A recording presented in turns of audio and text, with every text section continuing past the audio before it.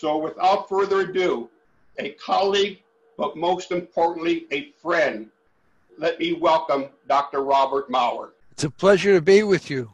Hi, Bob. Hi. How are you? Oh, fine, given all the circumstances. Yes, we're all faced with all those circumstances, and we have a wonderful opportunity to discuss those and what those circumstances are creating in our lives, and the angst and some of the trials and the fears that we have. And I want to let the audience know that Bob and I were just together a few weeks ago in Manitowoc, Wisconsin, where we had the opportunity to engage with educators and people from the juvenile justice sector, the child welfare sector, community-based organizations, just a wonderful array of human beings and the institutions that they represent, to kind of come together and learn more about the work that Bob is doing in the area of fear and understanding how we can be more passionate and successful in life. And of course, our special focus with Kids at Hope is understanding this dynamic we call hope, not just as an emotion, but as a strategy. Yes. But Bob, kind of walk us a little bit through your work, how it started, what you discovered, and then we'll kind of chat about that as to how it's applicable into today's times. Well, the work we're going to be going through today started close to 30 years ago when I was walking through the medical school library and came across a book that sadly today is very timely, called Plagues and Peoples. And it's about the history of the plagues: smallpox, cholera, malaria, yellow fever. And the book talks about how the plagues shaped the course of human history. And I've always used that sentence as I've given these workshops, but I think as all of us can see, what we're going through now is changing our lives, changing the way we view the world, and we don't know what changes are yet to come. But what's amazing about this book is there were very short paragraphs on how each of the plagues was cured. And I was startled because I thought, as perhaps many of us do, that the way we cure a disease is we find the people that have it, subject them to whatever technology that we have, and eventually find a cure. But every one of those plagues, again, smallpox, cholera, malaria, yellow fever, was cured by somebody looking at who wasn't getting sick and trying to figure out why. So to make a long story short, our research team at UCLA began collecting studies that followed people for decades. The shortest was 15 years, the longest 75 years. Some followed even from the time the mother came in pregnant with the subject till they were 40 or 50 years old. And what all these studies had in common is they were looking to see, in spite of adversity and challenges and setbacks like the ones we're going through now, what allowed people not only to sustain their physical health, but their relationships at home, at work, and their actual quality of their work. So health, relationship, and career were being measured over the course of decades. And as I said, all these people had challenges. Some lived through world wars, they lived through 9/11, et cetera, et cetera. But what allowed some people to overcome those challenges? What was amazing is there's over 24 studies that have done that, and they basically all get the same results. So one of the things, because many of these investigators allowed us to come and listen or view their information, and one of the things that startled us was how often these interviewees would use the word fear. They would talk about being afraid or talk about being scared. They seldom use words like stressed, anxiety, depressed, tense. And it took us months to figure out why these people were using the word fear. And where we ended with realizing that small children, as most of your viewers can attest to, either as parents or certainly in their work, find that children don't talk about being anxious about the boogeyman or tense about having to go to school. They use words like afraid and sad and scared. And that what we found in successful adults is they assume that when life gave you challenges, fear showed up. Their life could be scary and fearful. They didn't see this as a personal sign of failure or something to be ashamed of. For them, it was a normal part of life, uncomfortable, unfortunate, but necessary. The reason we think children go see scary movies all summer long is they know they've got to engage fear, whether it's with their families that they're scared of, or challenges at school, or bullies, or anything, or problem with friends, that fear is a part of their daily life. They might as well go to the movies and have some fun time trying to engage it. By the time we become adulterated, fear is no longer seen as a normal part of life, but something we get angry at for showing up. So we're living through another period of history. There have been many where a disease comes along and we realize how little control we actually have day to day.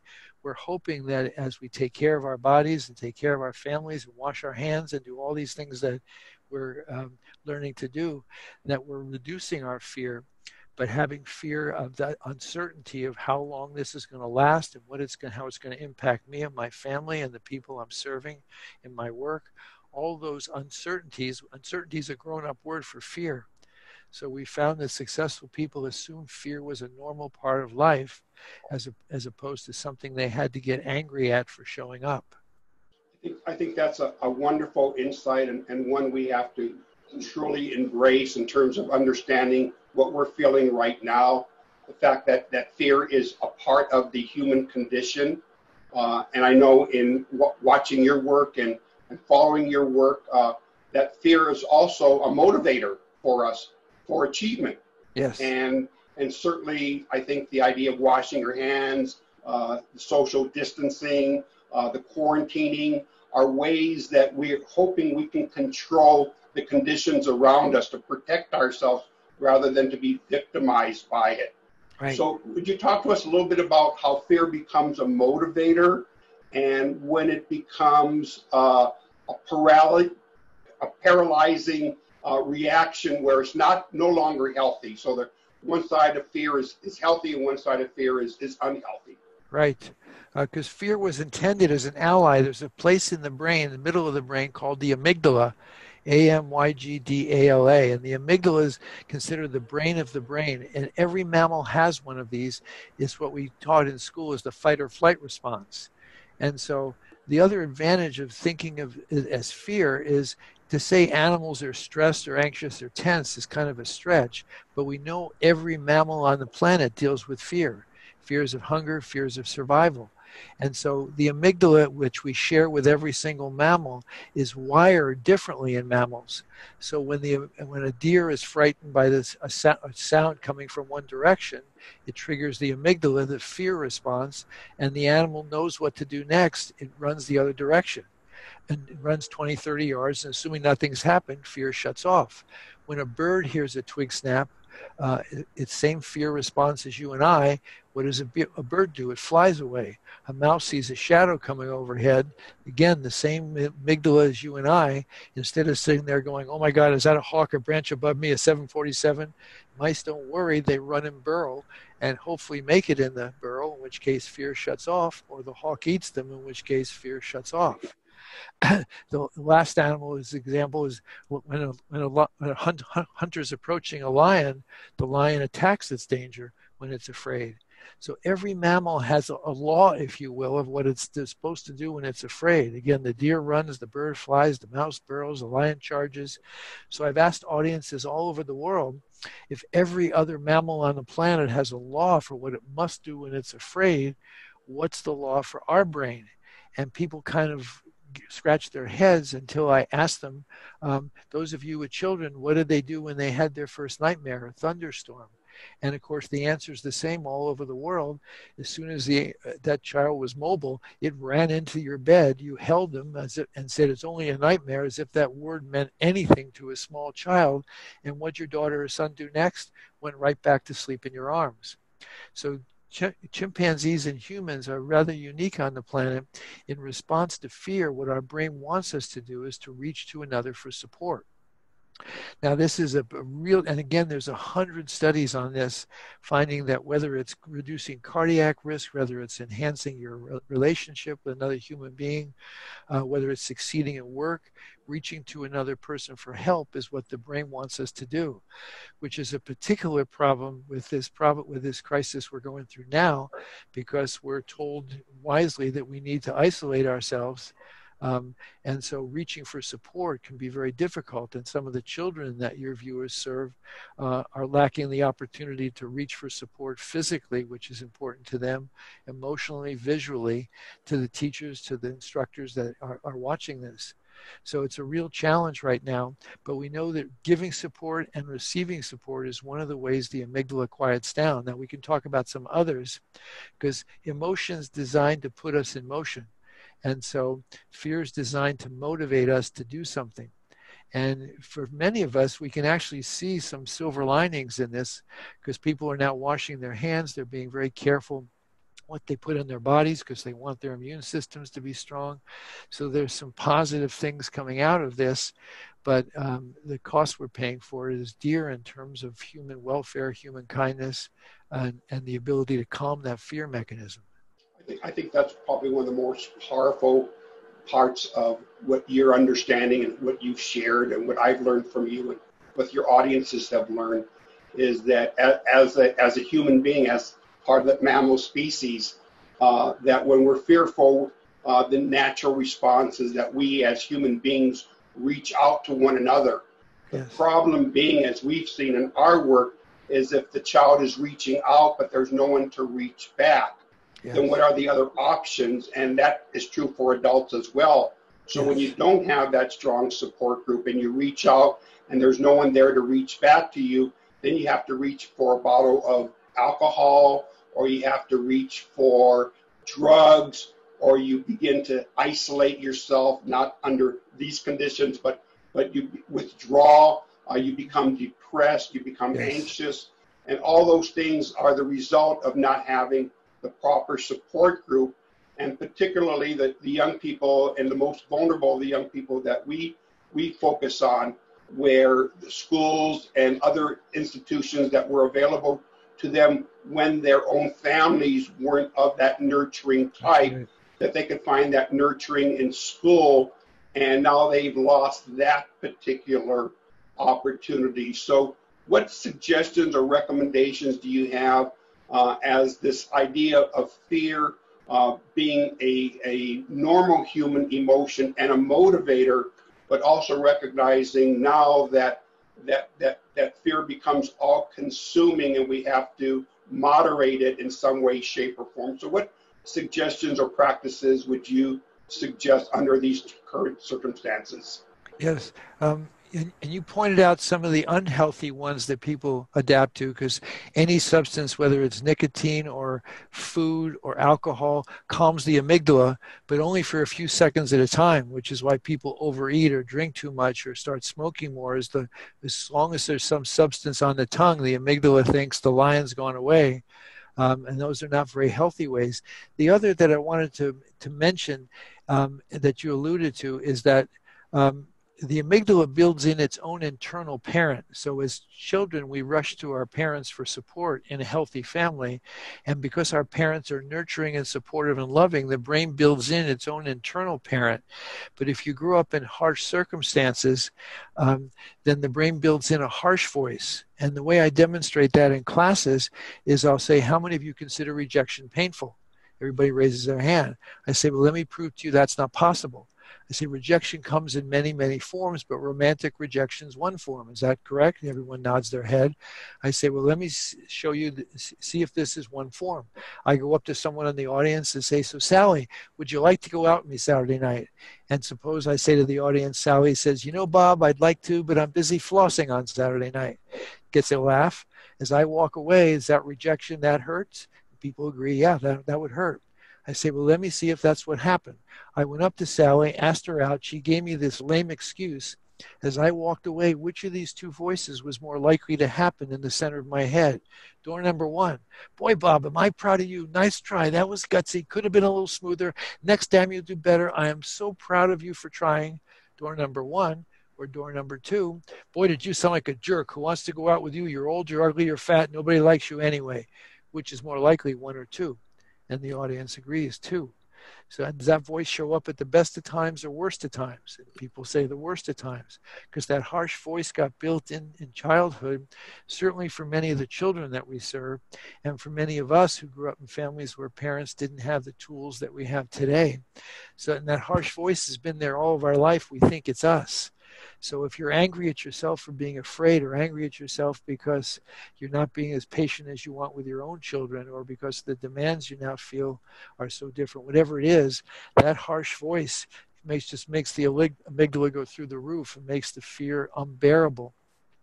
So the first thing I ask your viewers to consider is when they're upset, whether it's again with somebody in their own family or some problem they're having with the technology they're trying to master or whatever else is the challenge, is that voice in their head nurturing and supportive and saying in so many words, because that part of the brain has emotions but no language, but saying non-verbally, it's okay to be scared, it's okay to make mistakes, it's okay to ask for help, or is that harsh voice telling them they should be better, different, something or other, in which case the fear gets louder. So the first suggestion is monitor that nurturing, that voice, to see if it's nurturing. We can talk about how to build one in if you like. There's also some healthy ways to kind of fool the amygdala into quieting down. For example, breathing is the accelerator pedal of the body. It's physically impossible to be frightened and breathe slow, physically impossible to be calm and breathe fast. So most of the time we don't pay any attention to our breathing, we take it for granted. But if you're sitting there having these thoughts about all the things that could be going wrong or are going wrong, all the things you're missing from your life before this virus showed up, then it triggers the amygdala. If you can concentrate on breathing slowly, ideally in through your nose, out through your mouth, you can actually calm the amygdala. It has no calories and no side effects. There's another technique called controlled breathing. If you go on YouTube, you can see 5 or 6 different versions of it, which teaches you how to master your breath so that when you start to breathe faster, it's like the red light on your dashboard. You're driving along and that red light comes on saying engine, you know your day just took another turn. Nothing else is more important than keeping this expensive piece of equipment tuned up. You want to get to a place if in your breathing starts to escalate, you have that same awareness you would have with a red light on your dashboard. So those are a couple of them. I give you some more if you like. And I think what's important about this time in our history is our ability to focus on what we know works well. I think in the typical day, whatever that used to be, where we were busy being busy and didn't have a moment to slow down and, as we would say, catch our own breath. We Literally. didn't have a moment to slow down and catch our own breath. So we didn't practice that which you just outlined for us because we were busy being busy. Now we understand we're in a different situation, and these suggestions, these recommendations, these practices, strategies that you offered become even more pronounced for us to practice those. Now I want to talk about the inner voice as well, because within the practices of hope, we understand the power of that inner voice. We understand that we can make conscious and unfortunately unconscious choices. We can choose to be hopeful or we can choose to be hopeless. Right. One of the ways we can choose to be hopeless is let our emotions take control of us, right? Yes. And just kind of surrender to the fear, surrender to the anxiety, surrender to the sadness, and all those are normal human emotions. But when you're mindful of what you're going through, then you can begin to understand you have a choice. You don't have to continue to be sad. There are other things that you can do, and I think that's what you were just outlining. There are things you can do to kind of break out of that moment. And one of those that we offer is that inner voice, and we teach our young kids, and as well as our adults, but we teach our young kids to share the Kids Hope Pledge. I am a kid at hope. I am talented, smart, and capable of success. I have dreams for the future, and I will climb to reach those goals and dreams every day. Yes. All kids are capable of success, no exceptions. When they hear that, that becomes, although they're doing it consciously, the unconscious side of who they are begins to record that message. Yes. And when they find themselves in difficulties and they don't feel talented, smart, or capable of success, we want that voice to be triggered. Yes. But if that voice isn't practiced, then there's no way to trigger it. Yes. And the beauty of children, because their brain is still developing, is that look on our teachers' faces or any agency as the child walks through the door, the energy that teacher brings to the moment, the brain's building in that alternative to the harsh voice that may have been there as part of their childhood. I remember one of the great instructors in adverse childhood experiences says that amygdala is designed so if you're in the woods and you see a bear, the amygdala will trigger fear, so you'll take the response. But then she said something quite haunting. What happens if the bear is coming home every night to your house?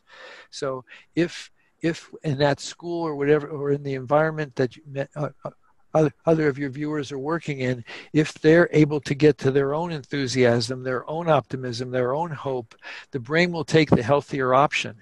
So it isn't even the words we say, but the emotions that we're trying to get mastery of, as you say. The other thing we found in the success research, and it sounds kind of grandiose, is when they were in a crisis, they tried to see what lessons they could learn, how they could use this as a classroom. So the fear that most of us or all of us are going through today, many of the children we serve, that's been their daily life from the time they were very small. And so if we can see that our challenge right now in the face of all this uncertainty and loss and disruption, if we can find the hope and the optimism and bring it forward, it not only will enrich the children that we're serving, but our own families and ourselves. So to see this as, whether it's a spiritual practice or just a way of looking at life, seeing this as a classroom for us to learn to stay hopeful for ourselves as well as the people we serve. And sometimes, we would love to have that large support group where everyone participates in the raising of a child. It takes a village to raise and educate a child. So let's empower the village to do that. But sometimes it's only one person in the village that takes interest in that child. And that could be the changing agent, right? Yes. We would love the more the merrier in becoming part of it. And of course, our work focuses on culture being the service delivery mechanism, not just programs. So we don't want to have a program help kids navigate life's conditions. We want the culture to be embracing and supportive of the young person. So wherever the kid goes, but sometimes in today's world, there isn't a culture. That's what we're trying to build. So we're on a movement to create that. But in the meantime, it doesn't eliminate that one individual to make sure that that child knows someone has their back. Yes. That they're just not there to teach or to service or to counsel or to guide. They're there to support. They're there just to be a caring human being. Our point is, it's not that we don't have enough adults in kids' lives. There are plenty of adults who are delivering one service or another for these kids. So it's not the issue of not having enough adults. The issue is whether these are caring adults that truly, as we would say, believe in the kid, connects with the kid, and then teaches them to think about their future. So I want to kind of talk about the future with you a little bit more in terms of being successful in home and community and work, as you would talk about.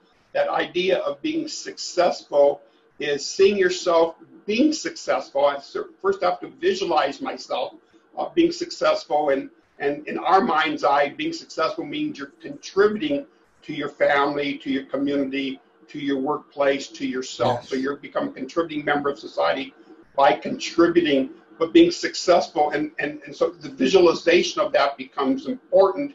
And we believe that visualization is part of the process of becoming hopeful. Yes. Can you talk to us about this idea of the science of success? Yes. The visualization is a very key piece of that, because one of the things we found consistently in the research is something we now have a name for called mind sculpture, where we learned this from athletes, but it showed up in all of our studies. And that is when they were anticipating a difficult encounter, or in sports, just preparing, they would close their eyes for just 5-10 seconds at a time, imagine themselves in the situation, whether it's a child who's just giving you nothing back or actually being difficult. Close your eyes, imagine yourself in the situation, seeing the child in front of you, and without moving a muscle, what you would say, voice tone, gestures, and you do this just 5 or 10 seconds at a time, but several times a day. Because what the brain decides to use to reprogram itself is repetition. So it's like advertising. If I draw two golden arches, even if you've never set foot in McDonald's, you can tell me a half a dozen of their products because they've shown you those commercials again and again and again. And so practicing something 5-10 seconds at a time, but several times a day, gives the brain the message, this is where she wants me to go. So you can learn to reprogram the brain that way, so you're responding to difficult situations in the way you would ideally want to. And it's ideal to practice before the situation shows up. So anticipating somebody you're going to see tomorrow or the next day, whatever. But what we found in all these studies, Rick, was that there were 4 skills every one of them used. The one we've been focusing on, understandably, is they were aware of and accepting of fear. They assumed it was a normal part of life, not a sign of failure, and there was a willingness to reach for support and to give support. The second skill is they either had a nurturing voice attached to the amygdala, or they were aware that that voice in their head was harsh and they were working to reprogram it. And we can talk more about that if you like. The third skill is they were aware of something every child reminds us of in one form or another, and that is we have a powerful need for attention. That mommy, look at me that little children have, we don't outgrow. We just, as a culture, for some strange reason, have decided that need disappears.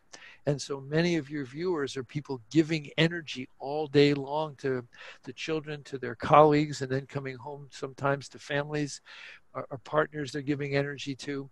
But what successful people were aware of is that need for attention was as powerful as the need for food or water or sleep. And they would seek out people who would be generous and reciprocal in giving them attention. Because if you're going to be giving energy all day long, you've got to find a way to get it back. And then the fourth skill is something we've been alluding to, and that is they had a sense of vision or purpose that drove them, so that even in these very difficult times, they saw this was one more opportunity to practice being loving, being hopeful, being optimistic, being caring to whoever I'm in front of. And then something that drew us to each other was that realizing, as you've said several times beautifully, you don't know what small moment, whether the smile you're giving a child or the nurturing you showed when they were acting harshly, you don't know which small moment, which phone call, which letter you're sending to the house is going to change somebody's life. And so treating every moment you can as precious. I think that sense of intentionality, of knowing that you can either make an emotional deposit to a child in a split second or an emotional withdrawal, but understanding that that's happening. It's never neutral. It's either withdrawal or it's a deposit, but it's never neutral. Just ignoring a kid is a withdrawal, you know. A huge dismissing one, a kid is a withdrawal. Whether you say anything harsh or not, it's still a withdrawal. So the intentionality of knowing that when I'm present with a kid, something either good or bad is going to happen, and I can control that relationship, right? I can control that because the kid's still developing. But to your other point, I think is equally important, that how can we be of service to others when we ourselves are struggling? So how do I focus on the needs of the young people I'm serving when my amygdala is overactive? And I know you've given us a couple exercises and strategies to that, but talk a little bit more broader that how can I be of service to someone else when I'm struggling in this moment as well? Yeah, that's a beautiful question. And there's several answers. One is to see that struggle as something that brings you closer to the children that you're dealing with. Many of us have lives that have been so much more protected than the children we're serving. And so it gives us, for some of us, the first time in our lives, the sense of just what these children are feeling moment to moment, day in, day out, and that we're trying to help them see an alternative to. So one is it can give us some empathy as opposed to thinking, how can I be helping these other people when I'm such a mess? We're all a mess together in this, and we're trying to recover and keep and sustain and enhance our humanity for ourselves and each other. Another technique is to journal. The research finds if you journal about anything you're upset about in the most profane language you want for 10 or 15 minutes a day, and then burn or flush the pages, that it gives you a lot of physiological release and strengthens the heart. The obvious things, of course, in terms of diet and exercise and sleep.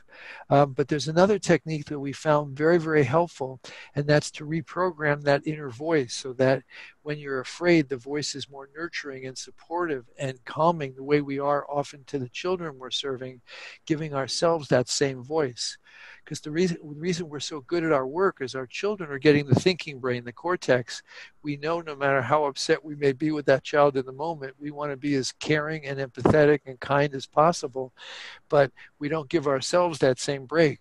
So the way you practice that nurturing voice is actually so simple that it's sometimes hard to convince people it can be done. So what you do is out loud, preferably, because every time you talk, the amygdala wakes up, you rehearse the voice you'd rather have. If you like, I'll demonstrate it. Please, so, I'd love you to. I'll give you the negative voice, but I encourage your readers, they don't need to practice that one. For most of us, that harsh voice has been built in long ago. It doesn't need any rehearsal, but just for the contrast. So here's a voice from my early years at UCLA. Not anymore, but here, this voice would show up. Here's the negative voice. I have this really tough job, Rick. I work in this small building in Santa Monica. We provide care for many poor people that would come in with so many social and psychological and economic problems we could do nothing about, and a group of young physicians making mistakes as they learn their craft, and faculties, senior physicians who thought everybody should do things their way. All right, what's the voice I wanted to replace that with? I have this amazing opportunity, Rick. I work in this small building in Santa Monica where we provide care for many poor people that otherwise would get no health care at all, and a group of young doctors training for one of the noblest branches of medicine, family practice, and a group of faculty who could literally double their income doing anything else in healthcare. If we could provide a quality experience for these patients, if we can train these young doctors not only to be competent but compassionate, if we can learn to get along with each other as a faculty, we'll be a beacon to the world. Now, the only chance that second voice has of showing up is practice. If I can rehearse it, again, 5 seconds at a time, but several times a day, eventually the brain decides that's where he wants me to go instead, and it builds in that nurturing voice. So, and we know practice in all aspects of our life, yes, with the sense of intentionality, right? Whether we're on a diet or exercise program or mental health or mindfulness or controlling our amygdala, we know that we can create those new neural networks that allow us to choose to be positive, choose to have the positive inner voice, choose to be yes, hopeful, choose to be optimistic. We know the other conditions are going to happen.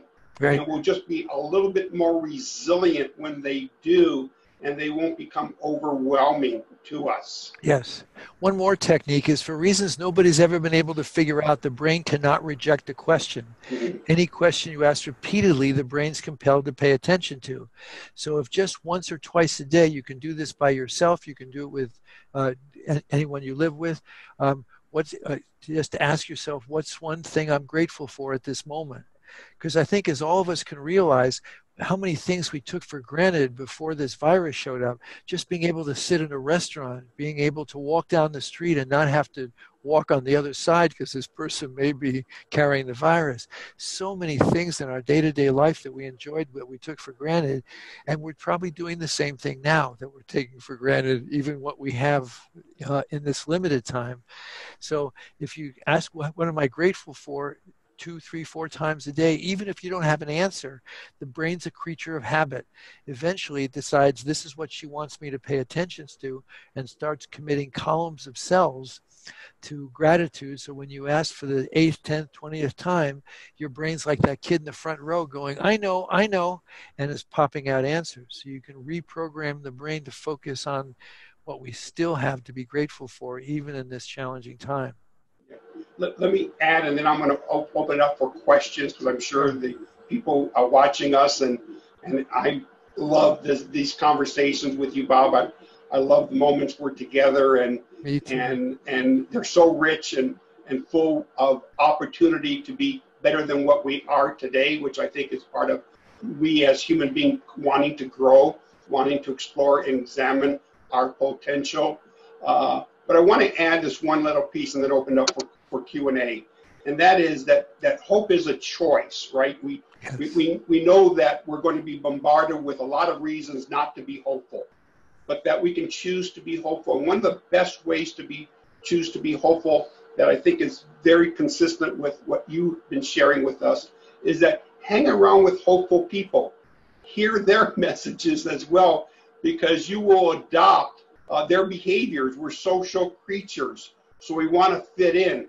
And if the group that we choose to fit in with is a negative group, naysayers, a sense of hopelessness, a sense of victimization, we will adopt many of their behaviors because we want to fit into that group. Yeah. That's the group you want to avoid. The group you're seeking is a group that has these positive discussions, dealing with current problems, not ignoring the problems, but talking about the strategies that you just outlined in your small little office in Santa Monica, turning those messages around that they become positive, and that becomes what we call nutrition for the brain.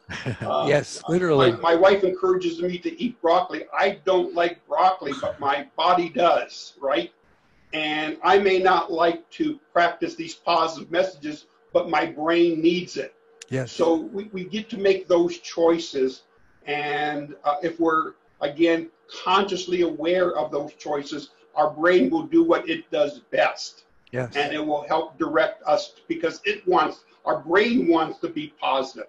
Our brain knows that it's healthy. Our liver wants to be positive or healthy. Our heart wants to be healthy. It just needs us to kind of give it what it needs: exercise and nutrition and strong thoughts in that regard. So thank you for helping to guide this conversation, to show how much control we have of our own destiny. Yes. And that what we're experiencing today is not that far-fetched from what other generations have experienced in one shape, form, or another.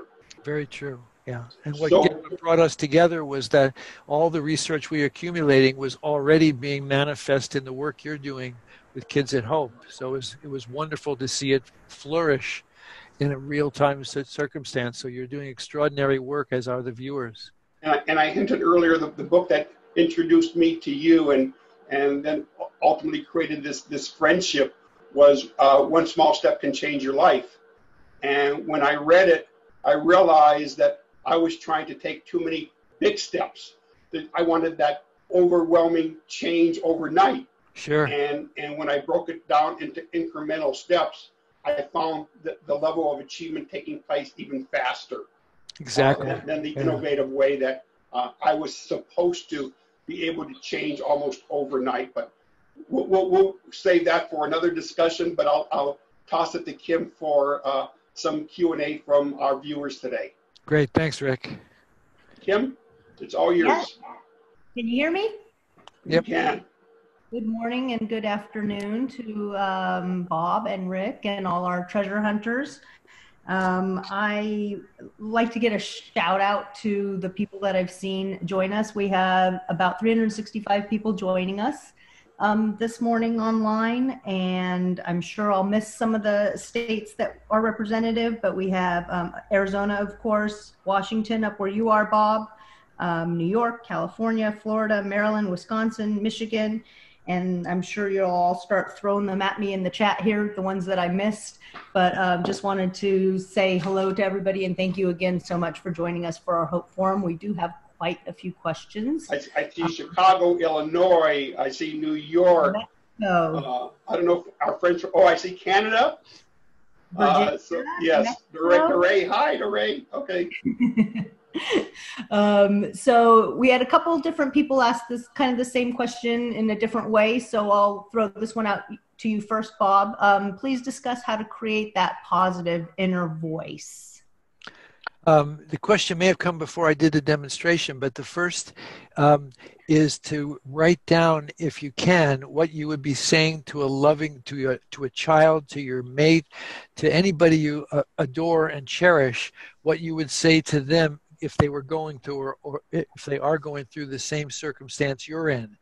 So you want to write that out so that it's as concise as you want. Now, mine was several sentences. Yours can be 3 or 4 words.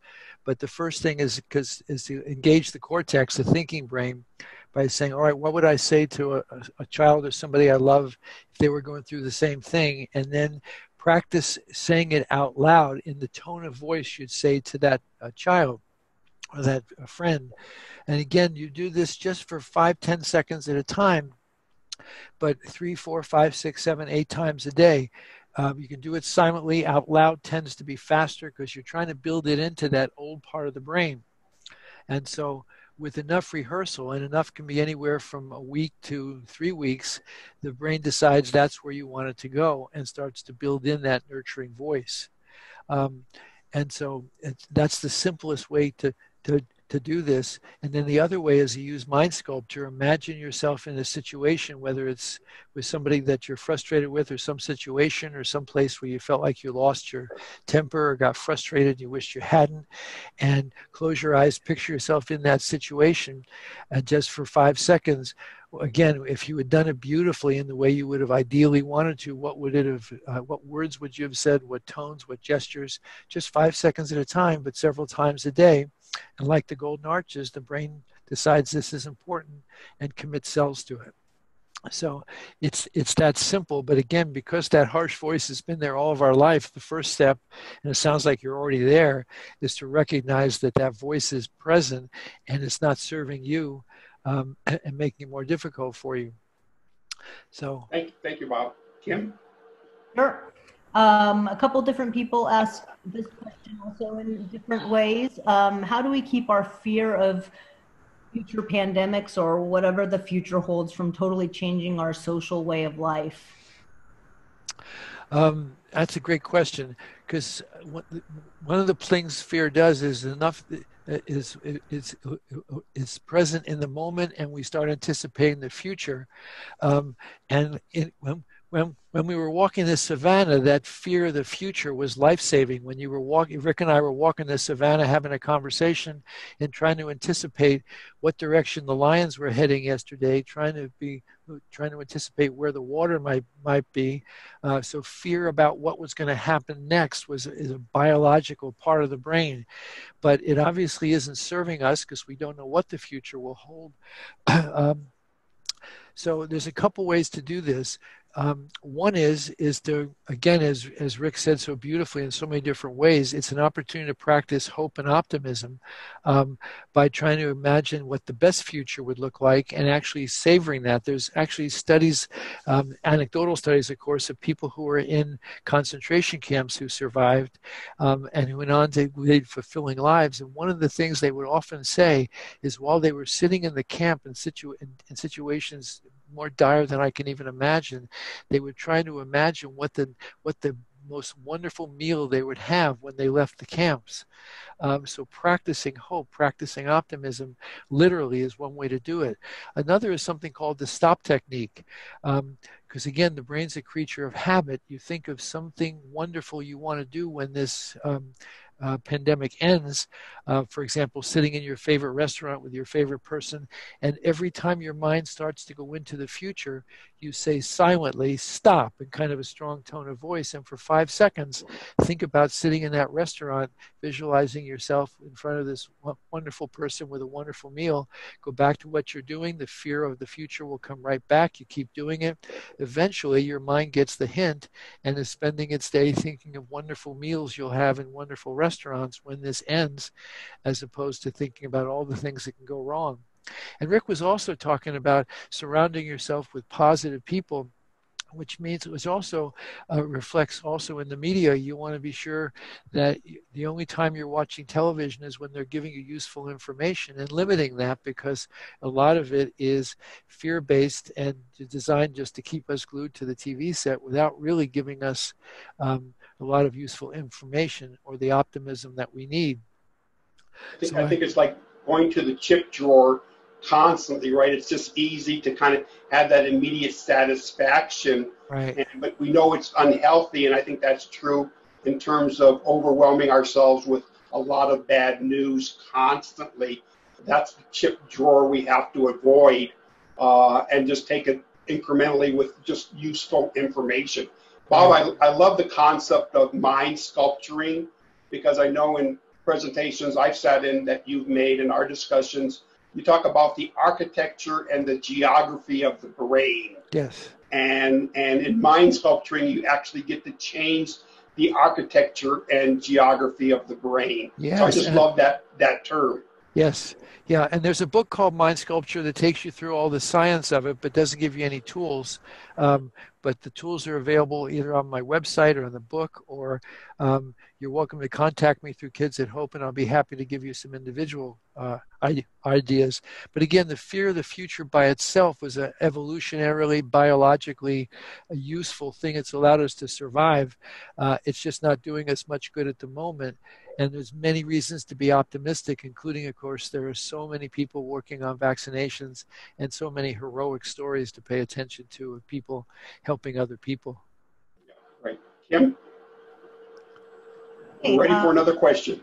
I have one for you. Okay. Lee wants to know, Lee says it's true that you can't pour from an empty cup. So what advice do you have for teachers during our current situation, teachers or actually anybody, who are pouring it into their families, students, and also extending their learning as they tackle online learning, which is specific to teachers right now? Yes, an enormous amount of energy going out, learning the technology, wanting to be there for children and your own family, absolutely.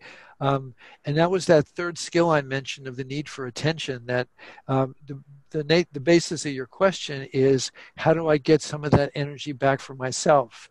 And I wish I had a kind of simplistic answer for you. Ideally, there are someone or somebody in your life who can give you praise and attention.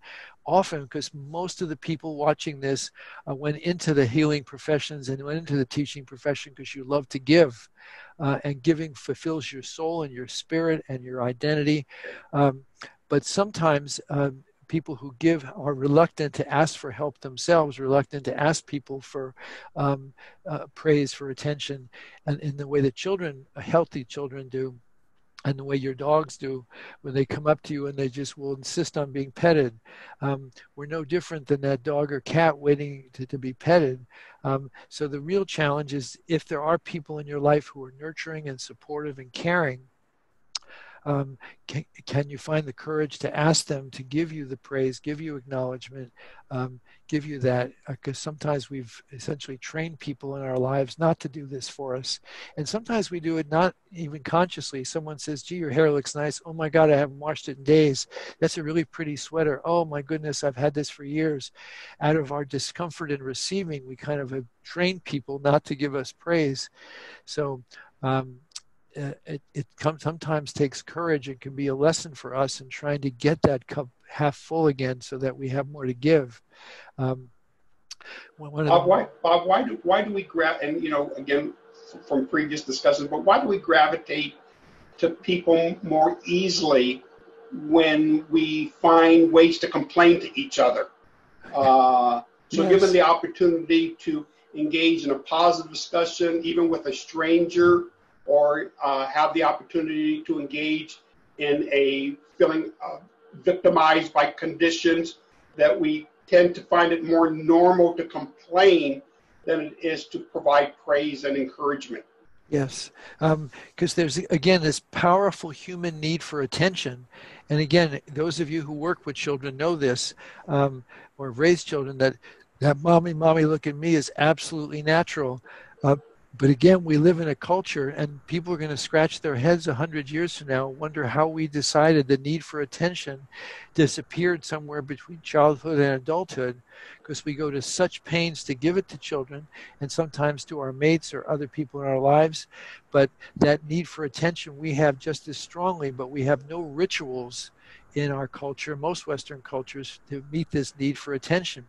Some cultures have done it physically. They're much more affectionate. Obviously, that's not always appropriate in the environments we work in.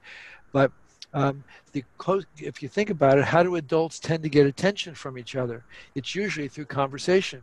Right now, I presume, hopefully, I'm getting all the attention from the people watching. So adults tend to get attention through conversation. So then what kind of conversation?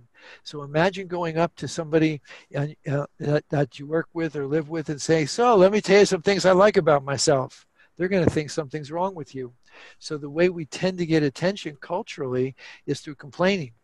I've demonstrated this with classes. If I sit down next to a stranger on the airplane and start bragging about myself, they're going to want to change their seats.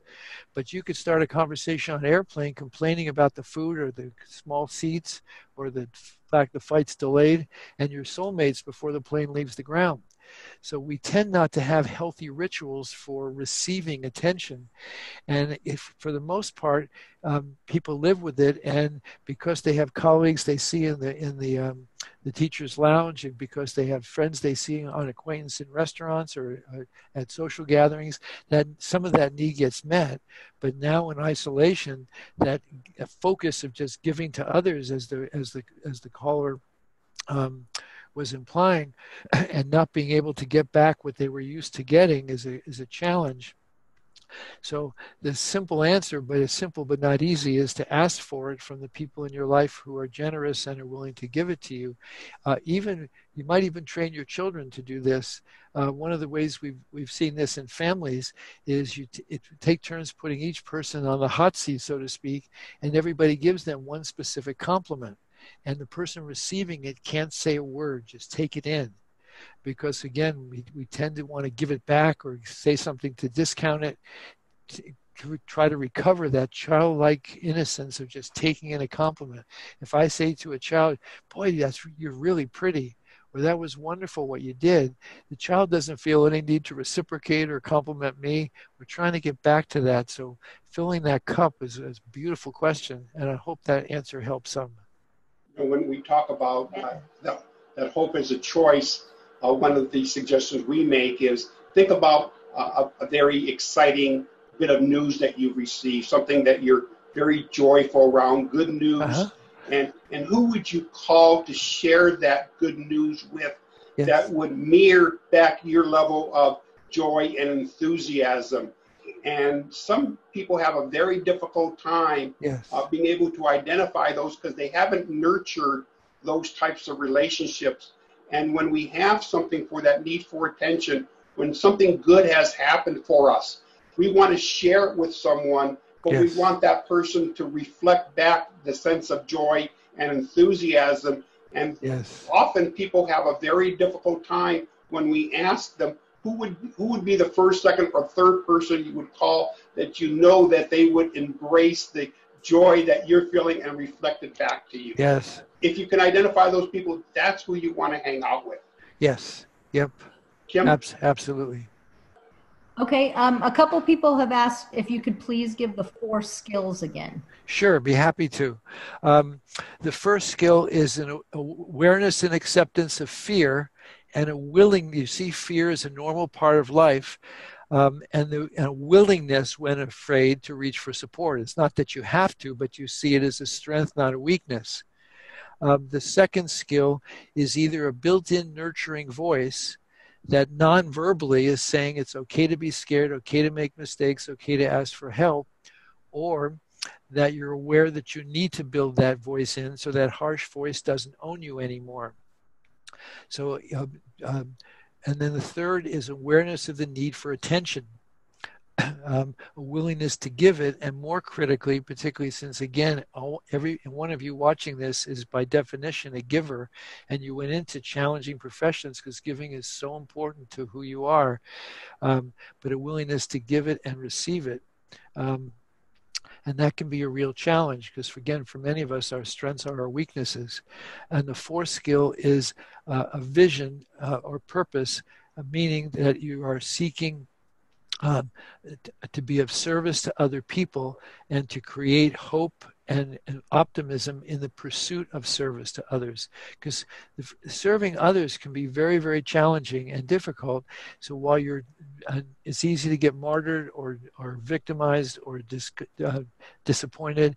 So do you see service as a place where you're learning to be hopeful that each step you take is something that can lift your life and the lives of the people you're giving to? So we tend to use the acronym STAR. The S stands for support. The T stands for Tabernacle Choir, because when I went through that example of rejection, when you're not getting the results you want, is the voice in your head saying, You did great. This was a good try. Next time you'll do better. All the time you're hearing the Hallelujah chorus from the Tabernacle Choir. So the T stands for Tabernacle Choir, the A stands for attention, and the R stands for reach for support. No, I'm sorry, the first stands for state versus goal, which is while you're pursuing the goal of helping a child or helping your children or learning the technology, are you attempting to stay enthusiastic and energetic and positive? Are you focused on what emotional state you want to achieve while you're pursuing your goal? So state versus goal. And the R stands for reach for support.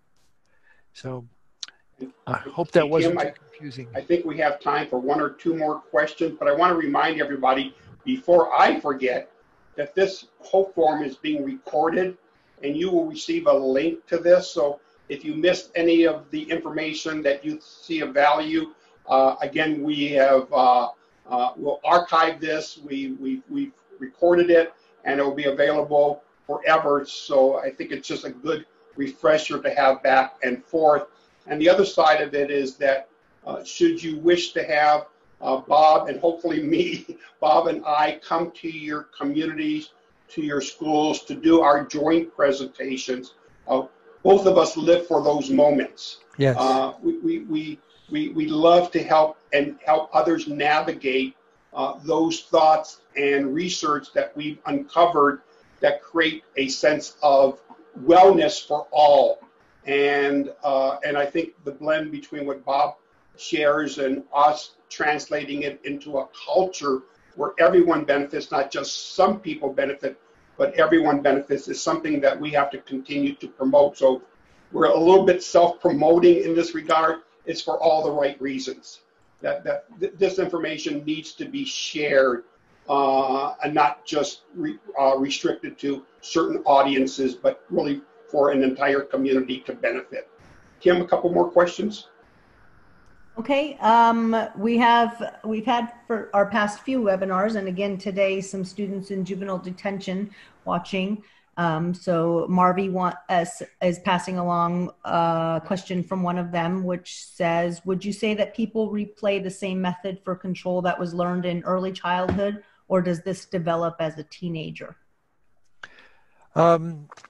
As a general rule, they copy the same kind of controlling devices that they learned as a child.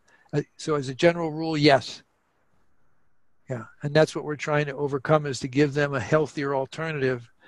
And again, looking for what moments we can take advantage of to give their brain a different experience than the one they grew up with. Absolutely. And I think what we know through those developmental years too, Bob, is that childhood, that learning period, and then adolescence, that testing period, right? Yes. So we kind of learn and then we test, and as we become more towards adulthood, we begin to stretch those limits and see what we can get away with. And so there's a lot of risk taking in adolescence, yes. And good choices and bad choices. And I think that becomes kind of the bottom line to both of our messages. Know when you're making a good choice, know when you're making a bad choice, know when you're eating too many chips and not enough broccoli, right? Know that, yes. Because then you control your own destiny. Yes. The other thing that happens, okay, please. Oh, I'm sorry. No, it's just ready for one last question, then we have to wrap up. Okay. And along the lines of knowing what's good for you and sticking with your healthy diets, Sabrina wants to know also, what advice do you have in terms of longevity with our optimism and hope? It's easy to get started, but when the going gets tough, it's hard to stick with it. Yes. Yep. I'm not sure I understand the question in terms of longevity. You're absolutely right. The sustainability. How do you sustain it? How do you okay. sustain it? Yes. The way you sustain, the easiest answer to that is that if you're practicing this for 5 or 10 seconds at a time, then it doesn't require willpower, self-control, discipline. The challenge is to remember to do this when your amygdala is overwhelmed and your cortex is shut down. So sometimes it's helpful to put up some reminder. I have that acronym STAR on my dashboard and where I shave in the morning to remind me of these skills and how to use them.